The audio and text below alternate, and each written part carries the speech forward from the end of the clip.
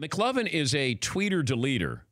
And that's a thing? Well, I just came up with that expression. That's good. But you are a tweeter deleter, and last night you created some friction on Twitter. Would you like to explain? I'm watching the game, and Marcus Morris there was sort of an alley-oop to Larry Nance Jr., and I thought that Marcus Morris got into his body when Larry Nance was extended and pushed him down. Then he stood over Larry Nance, who could have gotten hurt, and talked trash. Then Nance got up and pushed him in the back. A fight ensued, and I pointed out, well, what does the NBA expect when they send 4 comatose officials throughout the 5-game Sixers-Celtics series, let the Celtics foul at will?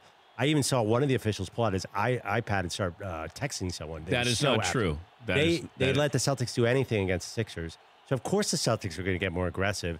So now they're super aggressive, and they put the officials in the position where they can't call everything. So you kind of have goon basketball. But the officials want the Celtics in the finals instead of LeBron? I'm not saying they want one way or the other. They've established where the Celtics have been able to play aggressive throughout these playoffs. Well, they must want Boston to succeed because you're saying that the officials went out of their way to make sure Boston got past Philadelphia, right?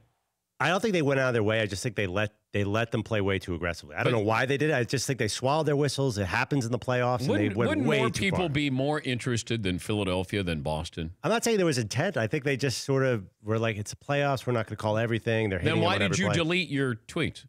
For the same reaction that I'm getting from you, I got from America. You're a tweeter deleter. Oh, yeah. I was like, I can tell when I'm in the fan zone, and I was in the fan zone. Yeah, Paul. For more Dan Patrick Show, tune to Audience Channel 239 on DirecTV or download the Dan Patrick Show app.